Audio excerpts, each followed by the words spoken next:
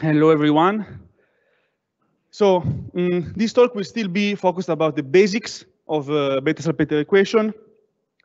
The main part will be to arrive at the Bethe-Salpeter equation with another approach, which is doing all the derivation in the time domain, because then you can describe the time-dependent polarization of the system after you have shown some electric field on the system, and by Fourier transform, you will get the BSE absorption spectrum. Now, the peak energies correspond to the various periodicities of the polarization. So you have various frequencies encoded here, and then they will appear as peaks when you do the Fourier transform.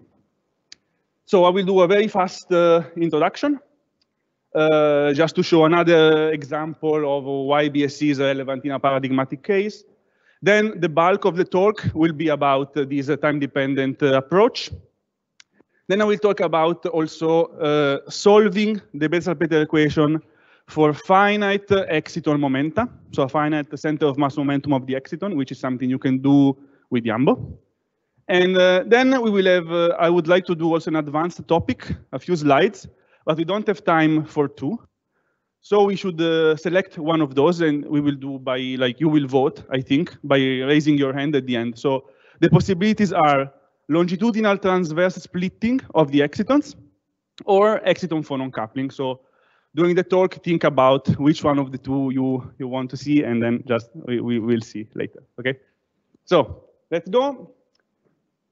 I just want to show an additional example, additional with respect to what Maurizia has shown before. The case of monolayer hexagonal boron nitride, because it's one of the most extreme cases that I can think of where electron interaction is super relevant. So here is what how we would compute optical absorption using, time-dependent perturbation theory at first order. This is the Fermi-Golden rule. If we had independent particles, so it's a calculation, a full GW calculation. So it's not DFT level, it's GW. We compute optical absorption, we get this thing, no?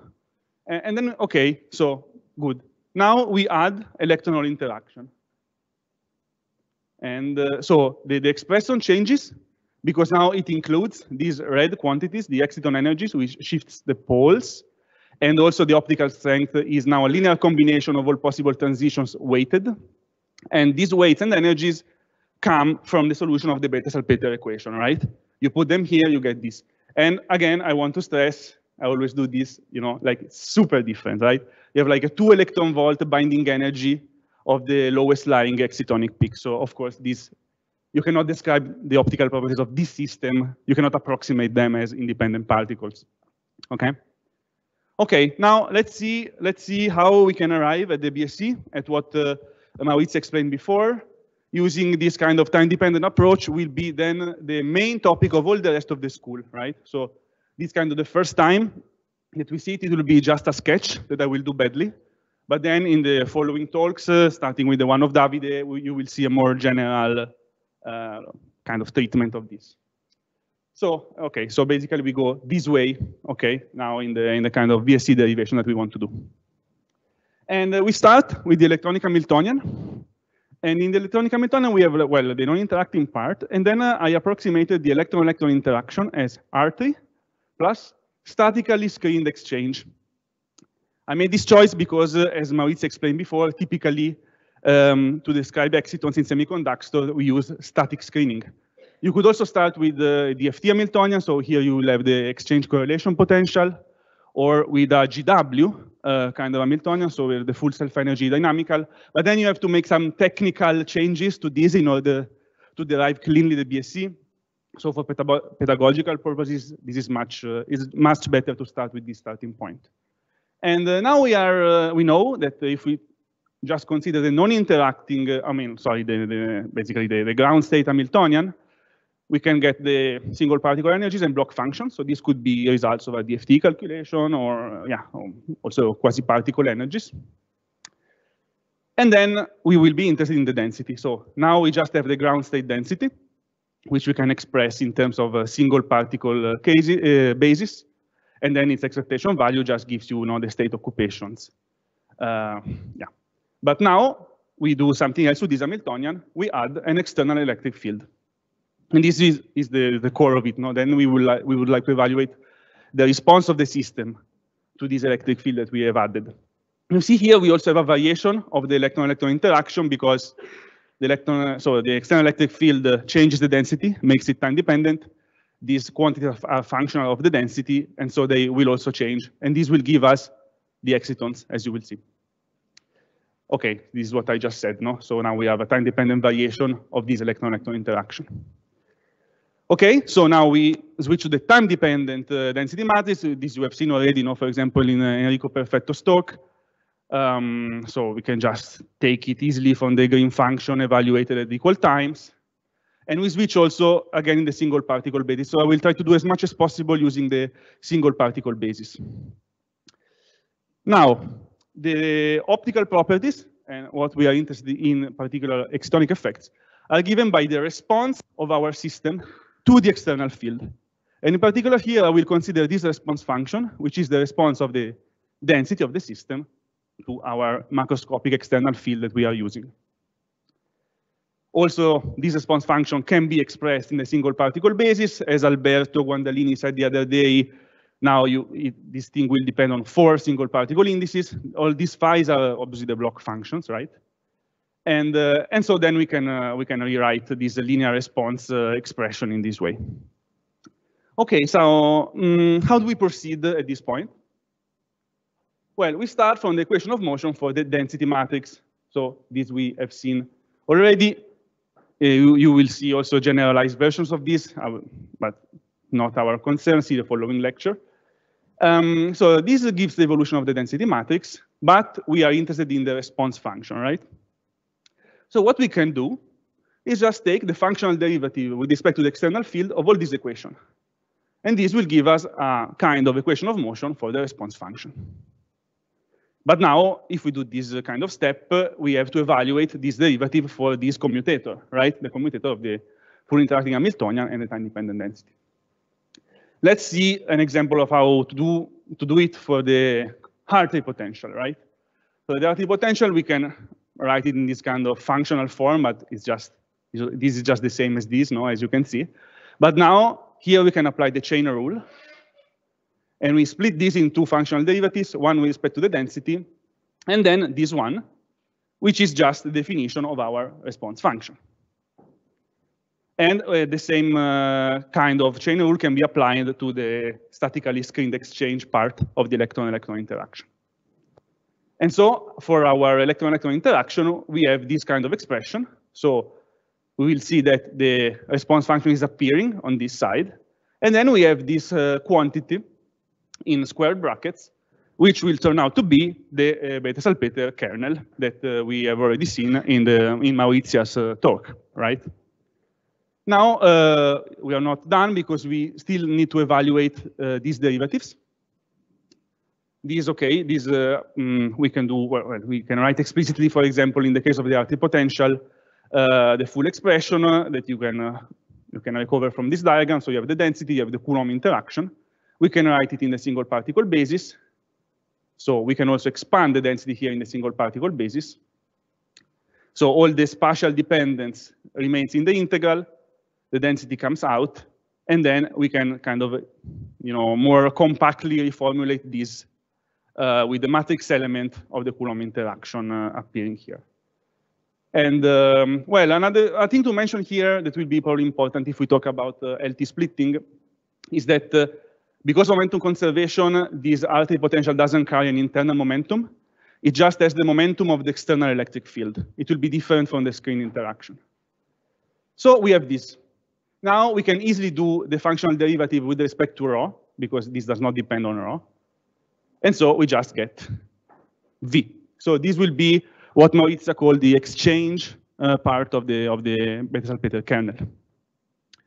Similar things can be done in the case of the statically screened exchange self-energy, which we can describe like this. I remind you, statically screened means that we have the Coulomb interaction screened with the RPA, okay, the RPA dielectric function. Okay, same kind of approach. We write everything in a single particle basis. Again, here we have basically we will have to integrate over all internal momenta of the screen interaction. And we get to this expression. Again, we can take the functional derivative of this. This is a bit more complicated because in principle W, since it depends on the screening depends on rho, like it's also a functional of rho, no? But as Moritz explained, we neglect the derivative with respect to W. We consider that most likely in semiconductor is a higher order effect and doesn't play a huge role. And so we can go back to this kind of streamlined expression also for this functional derivative. So this is the W. This is what Moritz called the direct term, and this is the one responsible for the binding of electron hole pairs. No? So if you find excitons below the single particle band gap, it's because of this attractive screened interaction between electron and hole. So now we go back to our equation of motion for the response function, and we see that we now have three parts, no? The three terms of the Hamiltonian that we considered before. We have like the non-interacting Hamiltonian part, the part with the external electric field, and then the one we just kind of sketched, which will contain the electron interaction. No? And we have to do, we have to kind of evaluate all of those. So the first part is quite easy. So we just let the Hamiltonian, the non-interacting Hamiltonian act on left and right. You just get the difference of the single particle states. So this will be the diagonal part of the eventual matrix will be the non-interacting part. For the part with the external field is a bit maybe less easy to see, but since we want to say at first order in the external field, we are in linear response, you can replace the time-dependent density with the ground state density. We let it act on the states, and then we get out just the occupation factors. So these in a semiconductor, most likely if we consider that we just have scattering between the valence bands and conduction bands, one of these will be 1, the other will be 0, so this will be like 1 or minus 1. Okay, and then the longer part with all the interactions, actually you can do the same thing as for the external field, so it's very easy to finish this part. And we arrive at this expression. So here is the non-interacting part that I mentioned before, and here is all the rest, okay? So this part comes from the external field, this part is the kernel, so I call it K, but is actually the one that we described before. So W minus V, so this is what we have seen also in the previous talk. So you see we are still in the time domain, or we did a crucial thing that we know that linear response, this does not depend really on 2 times, but just on the difference of the 2. This will be useful to make the Fourier transform, of course. But you see, we are already going to all the quantities that we saw before from the BSE are kind of appearing, right? There is not, there's not really much else to do. This we already described, the attractive interaction and the fact that the exchange is repulsive, but typically is much smaller than the binding term if we have like a strongly bound excitons, of course. And finally, an additional simplification, as Maurizio mentioned. It's a bit cumbersome to keep the single particle basis now that we are considering 2 particle transitions. So we just use a kind of transition basis, labeling with 1 index a specific transition just from valence to conduction, right? And then we can rewrite this equation. It's a bit simpler because now everything depends on 2 indices. Okay, now Fourier transform. So Fourier transform, we go to frequency domain. Obviously, like here we have time derivative. So from here we get the omega. We get the non-interacting part at the same level, and now we have this equation. And you see, now we are basically done. Well, if we assume that, for example, the K is 0, so there is no electron interaction, then basically this equation reduces to this, and this is just the independent particle response function, where the poles, where the peaks will be, are given by just the difference in energies between conduction and valence states. But this K is not 0, right? So what we actually get when we reorder all the terms is this. And this is a Dyson-like expression for the Bethe-Salpeter equation that we have seen also before. So we have arrived at the point where we left in the previous talk. Now, in order to solve this, actually, there is an additional step, right? We need to invert it because we have chi here and here. We would like to have an expression chi equal something that doesn't contain chi, no? And this is where we get to the excitonic Hamiltonian. Okay, so we can invert all the terms. We can put everything that has chi on the left side. And if we reorganize it, already you see, that this expression, is a kind of a matrix with a diagonal part with a non-interacting, and then the electron interaction kernel is here. So this is the 2 particle Hamiltonian, right? And So we can write it, then we can kind of do a matrix inversion of all these expression. So we have this, we arrive at this, matrix inversion, we have this. And you see that this is kind of like 1 divided omega minus Hamiltonian. So it kind of reminds you formally of a Green's function or a propagator, right? And this is basically the final step. Because now all the results can be obtained by diagonalizing these two particle Hamiltonian. So the eigenvalues will be the exciton energies, and then the eigenvectors, once projected on the single particle transitions, will give you these exciton coefficients. And if you recall from before, these are the quantities that you need to put in the formula for the optical absorption to recover excitonic effects. Of course, in this excitonic basis, where this Hamiltonian is diagonal, then also our response function is diagonal. We can recover the response function in transition basis by just using these coefficients, which, of course, allow to do a basis change. Okay, so more or less, this is the end. We have recovered the excitonic Hamiltonian. This Hamiltonian has all the properties that Maurizio explained. You can make simplifications, remove some blocks. It has also a spin texture if you do a spin polarized calculation and so on. But of course, we will not spend much time on this. Just to mention, you see, this is another approach. We started from a time domain expression, an electronic Hamiltonian with an external time-dependent field. And then we also described the response function at the linear response level in the time domain. But finally, we were able to recover again the Bethe-Salpeter equation. And to compute this, exactly what you need, just quasi-particle energies, DFT or GW level, single particle wave functions, DFT stuff, then the RPA screening, which is computed by Yambo, okay, and then Yambo will also compute the kernel and diagonalize all of this, and then you get your excitonic properties. Okay, so this concludes the main bulky part of the talk with all the questions, which will now be non-existent anymore. The next topic I wanted to mention is the possibility of computing excitonic properties at finite momentum. So far, we are focused on optical absorption, which is done when basically the momentum of the incoming electromagnetic field is super small with respect to the Brillouin zone size, so at Q equals 0, let's say, and we only consider vertical valence to conduction transitions. But this is not all that you can do, right? So you can also compute excitonic properties at finite momentum. So this Q acts as the center of mass momentum, okay, of electron and holes. And similarly to what you have for phonons, that you have a different dynamical matrix for each momentum, here we have a different excitonic Hamiltonian for each momentum, and we can diagonalize, and we find Q-dependent energies, Q-dependent coefficients. And I will give you now some examples. For example, in this case, we have the exciton dispersion of a bulk hexagonal boron nitride.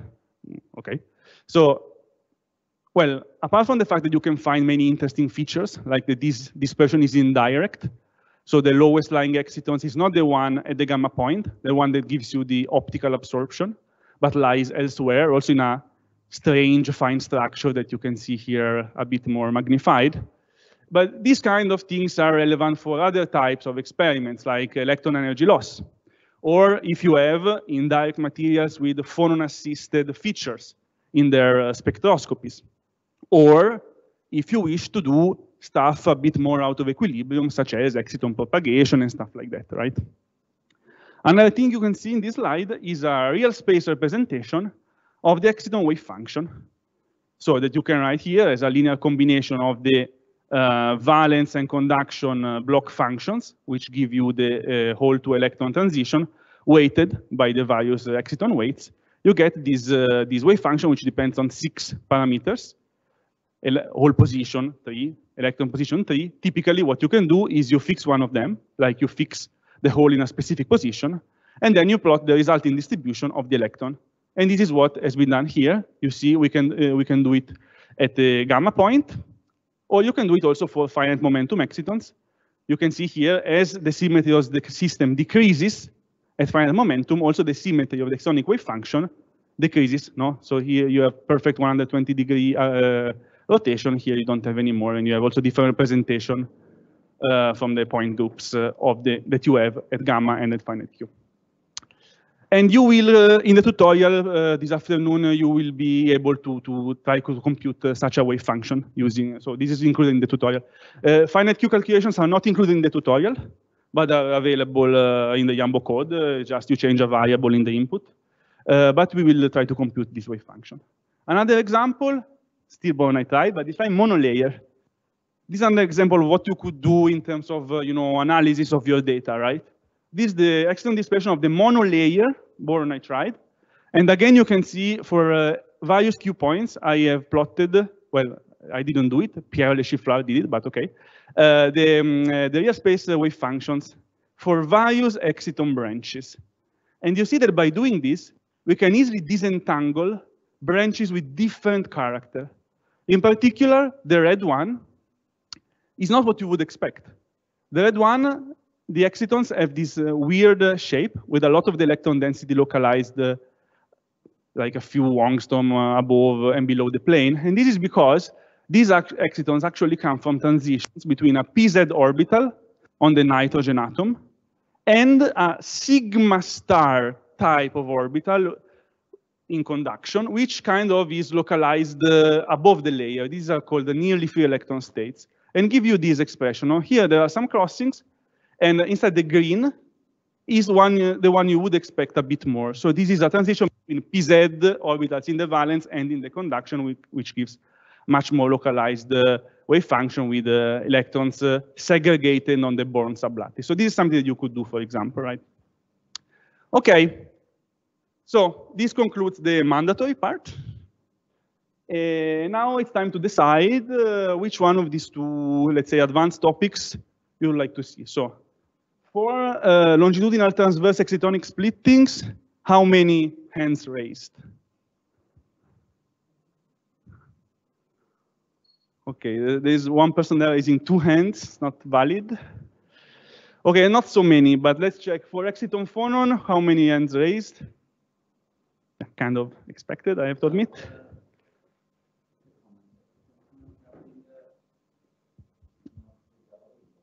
No. This is just, so the talk is over. No, we can go home.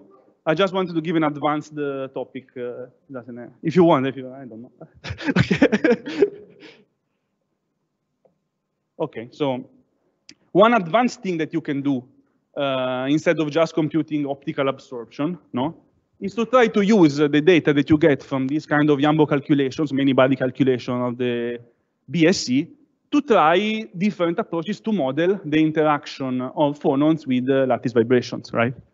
And this is now is a topic that is really, we can call it at the forefront of research. There are various approaches. No, I'm not going to explain anything really, just give you one example basically. Let's say the approaches mainly we can put them in 2 sets.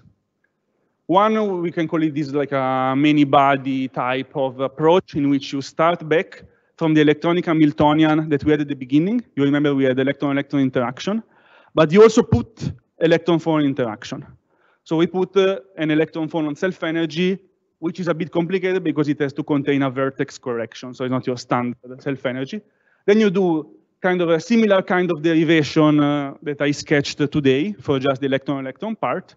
And then you obtain a dynamical correction to the Bethe-Salpeter kernel, which is given by this expression. So here you have the exciton-phonon coupling matrix elements. This is the phonon green function, which acts as the mediator of the exciton-exciton interaction. And this chi is just the solution of the BSC at final momentum. So this we have an exciton beta at momentum q plus q prime. No?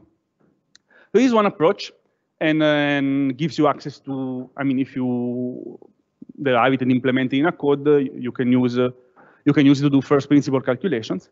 There's another approach which is based on kind of a model idea. So let's forget about the electronic Hamiltonian. We just start from the excitonic Hamiltonian, no? The one that we obtain while we were trying to invert the Dyson equation for the static BSC. So we consider this as a starting Hamiltonian describing bosonic particles. So we are here making an assumption that excitons are real bosonic particles, right?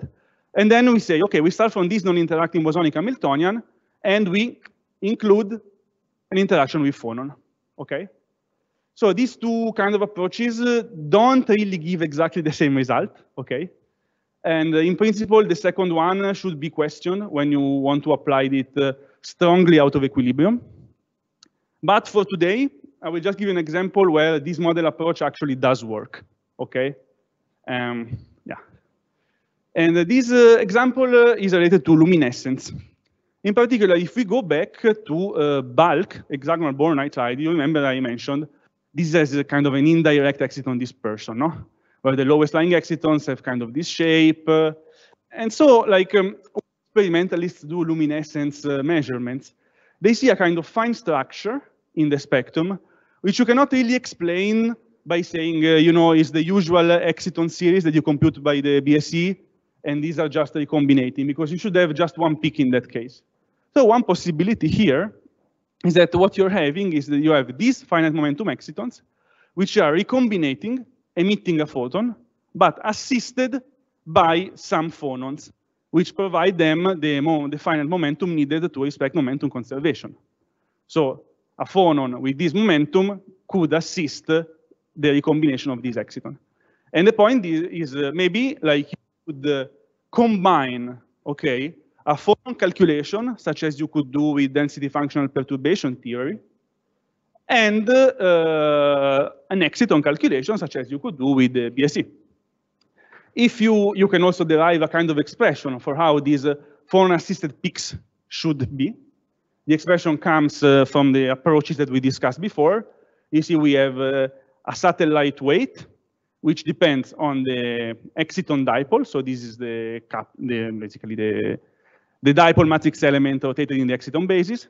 On the exciton phonon coupling, this is a kind of second order perturbation theory Fermi-Golden rule. If you like look at it hard enough, you see you have the square denominator that you get when you go at second order in time-dependent perturbation theory.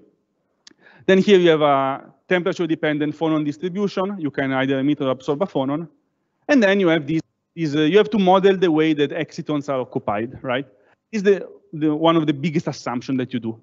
You say, okay, we are in a kind, it's luminescence, it's an out of equilibrium process, but we are in a kind of steady state because the laser is on, and as much excitons are created as they recombine. Then you could kind of describe the exciton as with a modified equilibrium distribution. So the modification comes with this effective temperature, which is not the same as the lattice temperature. And then, since we have such a low excitation density, we can further assume the excitons behave as boson. So this equilibrium distribution that we modify can be a Bose-Einstein or Boltzmann distribution. So this is not a general thing, okay? You have to check like if this modeling is okay for your system or not, and if you're for the process you want to describe or not. Like for exciton propagation, most likely this is not okay, okay? Or at least you should prove that it's okay. But for luminescence, it works. And this is the kind of description you can get. This again is hexagonal boron nitride in a specific stacking, AA prime. So you can get all the peaks.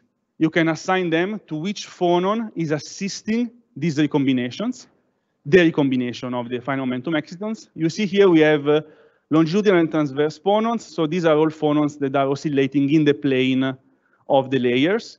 And this is, you have to get this because by selection rules, the coupling with phonons oscillating out of plane is forbidden. However, you could change this kind of stacking and lowering the symmetry of the system. For example, with a rhombohedral stacking. And now you see these kind of transitions are allowed, and not only are they picked up by experiment, these two peaks, but with a kind of combined DFPT-BSE approach, you could also describe those. So again, as Daniele mentioned, this is an advanced example. Obviously, it will not be in the tutorial. It is a lot of work to do this at this point in time, but we are trying to develop it so that this becomes easier. And with this, I think I'm done. So the main things that we learned is basically that for many systems that we are now interested in for our research, we need to include electron-hole interaction and the non-local part of the electron-electron interaction. You could recover in linear response the excionic behavior studying the basically real-time dynamics of the system, and in particular using the equation of motion for the response function. In this way, you can go back or obtain for the first time, depending what you do, the excitonic picture, and then after you get the excitonic data, there is, as Alejandro explained before, there's some examples, also the example Maritza showed, they demonstrate, is a variety of complex spectroscopic phenomena that you could try to tackle when you get the excitonic properties correctly. With this, thank you for your attention.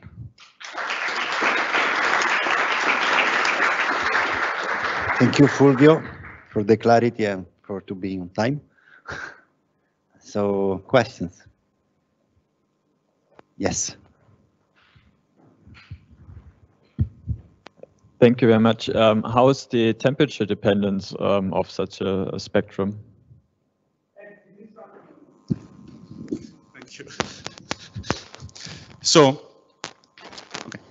this is something that is not easy to describe because, again, it's related to exciton-phonon interaction. So the features of exciton dependence, of temperature dependence, are basically three, I could say, is the broadening of the peak in your spectrum, could be absorption or luminescence. So depending on the largest the temperature, the larger the peak is, okay? Then you have a change in the intensity of the peak and a change in the strength of the possible phonon-assisted satellites, such as the ones that I have shown in the last slides. So all of these kind of depend on temperature. So some of these you can recover by just including, in some way you have to try to include exciton-phonon interaction, and it's not always easy. So what I can tell you is easier to include this temperature dependence as we did in the satellites of the luminescence, but it's not so easy to describe the shape of the exciton peak, how it changes with temperature. I don't think there is any standard approach that can do this correctly, that everybody can use like this, but now in the literature, some works describing these are starting to appear. So probably you should find these works, and so you can do different approaches. Now, some of these works are fully first principles, so they do a kind of exciton-phonon interaction, trying to do all with many body perturbation theory and highly intensive HPC facilities. Some are more use models, so they fit parameters and they try to describe the temperature dependence in this way. And so for these models, typically you make the assumption of using a Vanier exciton, for example, and then you couple to some phonon bath using a parameter, a numerical parameter for the coupling. And with this, you have more freedom to describe all the physical mechanism, less freedom to apply to realistic material, let's say. So anyway, yeah, actively studied field. Okay, thank you. And I also have a second question. How do you calculate the exciton-phonon coupling constant? So this is, in principle, you take the electron-phonon coupling matrix element, and you can rotate it in the exciton basis. And how do you obtain the electron-phonon coupling element? This you can do with a density functional theory level. It's not within Jumbo. No. Okay. No. You have to do density functional perturbation theory, which you can do with all DFT codes, I think, like Quantum Espresso or Rabinit. And yeah.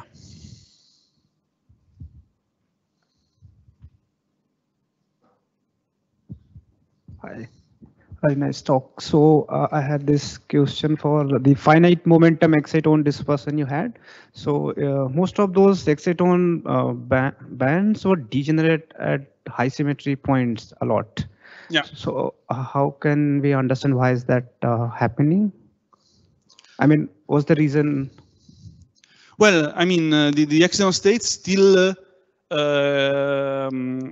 depend of the symmetry of the lattice system. So if your lattice system, its point group, for example, has multidimensional symmetry representation, you need to expect the degeneracies in the exciton spectrum. In many systems, such as a layer system with an hexagonal structure, all the bright excitons are always doubly degenerate, because that's the only representation that can couple with light polarized along the plane. So actually, if you have a kind of system like hexagonal boron nitride, or also like TMDs with the hexagonal phase, you should expect that all your peaks in the source spectrum are doubly degenerate. Other question? It seems not, so I We thank Fulvio again.